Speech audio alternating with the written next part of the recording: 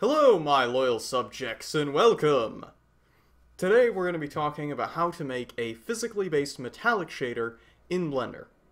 And there are some weird mechanics that govern metallic shaders, but first of all, let's dive in and let's talk about metals. Metals, or metallics, are any material that's conductive. The reason why metals are metals, the reason why they look the way they are is because they are conductive. They're conductive to electricity, and as a result, they interact with light weirdly. Well, they're conductive in general, I guess would be the way to put it. I'm not a scientist. I don't actually know why they're called conductive. I should probably look that up at some point. Anyway, they're conductive. That is why. I assume it's because they conduct electricity, but I know it's because they interact with light in a weird way. So, what makes a metallic? What behaviors are we going to need in order to model how they look? Well, first of all, metallics are mostly reflection with very, very little diffuse. They have virtually no diffuse, to the point where most CG programs on a metallic material will literally just not include a diffuse component because it's so tiny and subtle that most of the time your eye will clamp out the amount of color left over from it. It'll just remove it, because your eye doesn't pick up really, really dark colors. They can also tint their reflections. That is to say that they can have a color to them. They can reflect different amounts of light. They still have to respect the rule of Fresnel, which is that objects become more and more reflective at grazing angles, and eventually completely reflective. However, they also can have an edge tint, and this is one of those things that is often overlooked, is that they can have an edge tint. Now, obviously, I've exaggerated this for demonstration purposes. This is one of those things that's physically there, but is very rare. It's rarely visible in materials unless you're dealing with a material that's very specifically engineered to look a specific way. Now, the reason why they can have an edge tint is because the way metallics tint their reflections is basically by having a different Fresnel curve depending on what frequency of light they're hit with. That is to say, they can have different Fresnel curves for red, green, and blue, and different colors of the spectrum. So red light might not have the same Fresnel values as blue light or anything of that regard. Now, we're going to be doing a very simplified version of it, because the math behind metallics and Fresnel is ridiculously complicated, and frankly, I don't understand it completely, but this is essentially what it comes down to. We're going to be approximating it using a light approximation that's good for artists and is enough to give you PBR consistency, but don't expect to be plugging physical values into this shader or matching the stuff from something like Maxwell. You can match it quality-wise, as far as render quality, but your colors aren't going to be exactly interpreted the same way. That's true of a lot of different shading equations, but anyway, just a heads up and a warning here. So anyway, as a result, the grazing reflections can basically fall off at different angles. You can have these different curves. This is obviously a curve where it goes from a relatively gray color down here and sort of splits apart into a color over here that is not that. It's kind of an orangey looking color. So, let's dive into the implementation. So, one of the first things we're going to need to start off with is a glossy shader, because I mentioned that it was mostly reflections. We're just going to take it as this is completely reflective, because honestly it's not even worth modeling the diffuse component. It would probably cause more problems than it would actually fix. So, we're just going to start with a glossy shader just to work with our reflections. So yeah. Next, let's hit Ctrl-G to throw it into a node group, and it'll automatically add the inputs and outputs because we're only selecting one, which is lovely. Next, let's add a color mix because we want to mix it with white, and we want to mix it with white based on the Fresnel effect. I'm using the custom Fresnel node we made earlier that takes into account roughness. This is important because when we add the edge tint, we're going to also need that. Plus, also, metal roughness still respects the idea that rough surfaces don't interact with light at a grazing angle as much. So, anyway, make sure you expose all your values. Roughness needs to be connected up, and index of refraction needs to be exposed, and all that. And yeah, this is about a basic metallic shader. Set up the defaults as you like, and boom, you've got a metallic shader. This will handle, again, it's not that different from a glossy shader.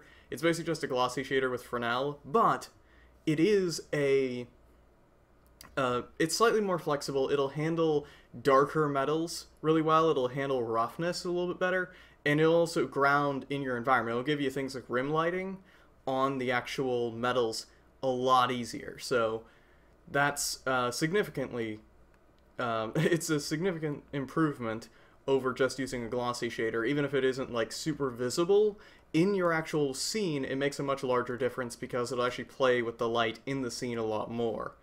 You won't have to do as much tweaking to your materials. It's just going to give you more correct results without you having to do a bunch of random shuffling and tweaking of values. So, again, metallics have some weirdness in the way they handle Fresnel, including the ability to get an edge tint. So, in order to start implementing this, and in order to start working on it, we're going to need to improve our Fresnel node slightly. And in the process of that, let's crack it open. And I've minimized everything there on the left side. Control H, by the way, will hide any inputs that are not connected, which is what I did to the geometry node, since there's no point in having this huge node when I'm only using one output of it. So anyway, we've got our little custom rough normal there to make Fresnel act like it's hitting dead on and all that, you know, all the stuff we made in the Fresnel video.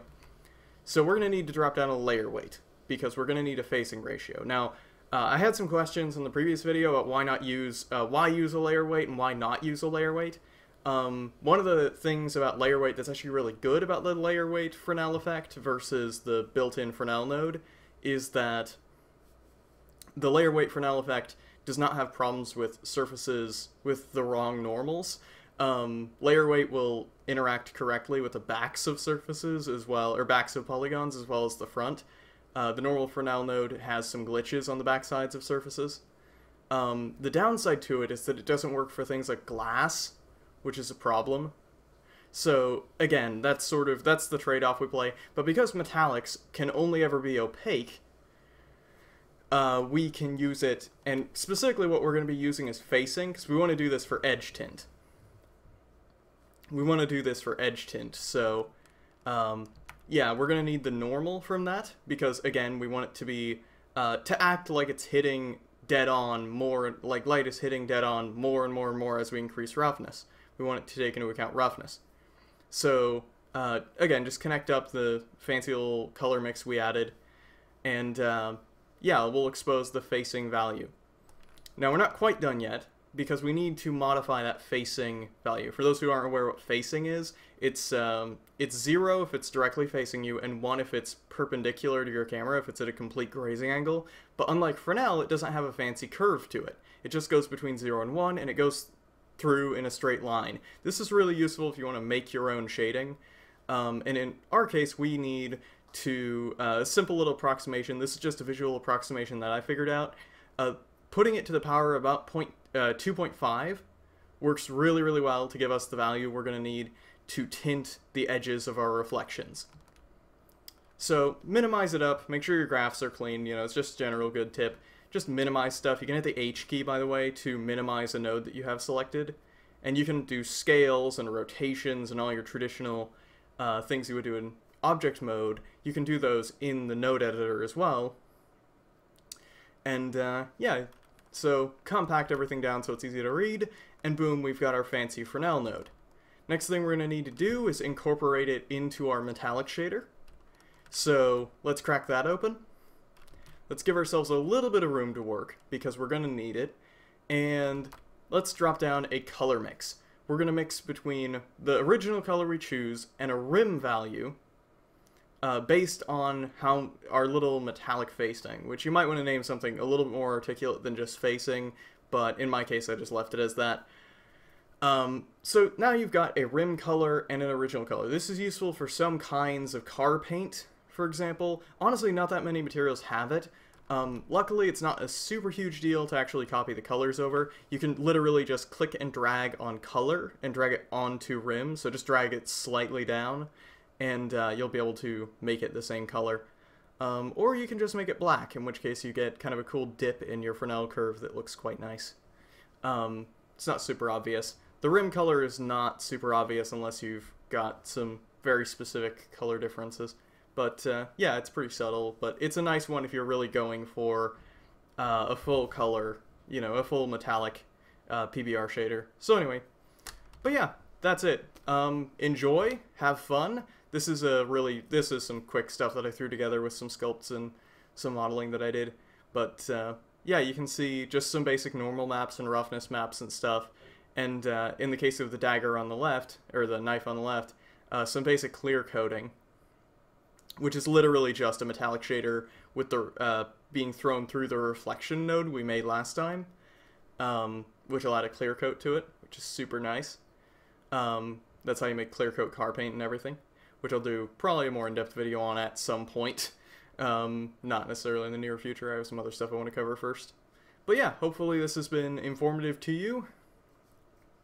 And yeah, hopefully make some cool stuff. Yeah, hopefully this has enlightened you at the very least and has taught you how metallics work. And hopefully this will let you create some pretty cool visuals. And yeah, make wolf heads apparently. So yeah, peace out. Thuluf Taken. Sorry for the delay on this video, guys. These slides take a certain amount of time to make. So anyway, yeah. I'm trying to think of something meaningful to say at the end of these videos, because I should probably be, like, nudging. Go watch 3D Bandit. 3D Bandit makes awesome procedural texturing stuff, and you should probably watch his stuff, because he makes amazing stuff. Yeah, and especially with metals, like, procedural texturing is really versed for metals. Like, on the knife on the left has no... it's all procedural stuff, and I pretty much used some of his techniques to do it. Or stuff inspired by his techniques. His style of going about, how he approaches procedural textures. He's really good at that stuff. The wolf on the right, if you're going to do something a little more organic and rough, I'd recommend using images for a lot of it, because images are super random and super disorganized and organic, so yeah. Yeah, there are a lot of really cool things. Also, HDR reflections are super important. In this case, I'm using the old Industrial Hall from the Civil Library, SIVL. Really good little library. Pretty much, I'm pretty sure if you look up just HDRI library, you'll find them. But, yeah. Those are my tips for making metallic materials. Sorry the ending's so rambling on this. Peace out. Cthulhu Taken. Oh, I need to go sleep. Goodbye.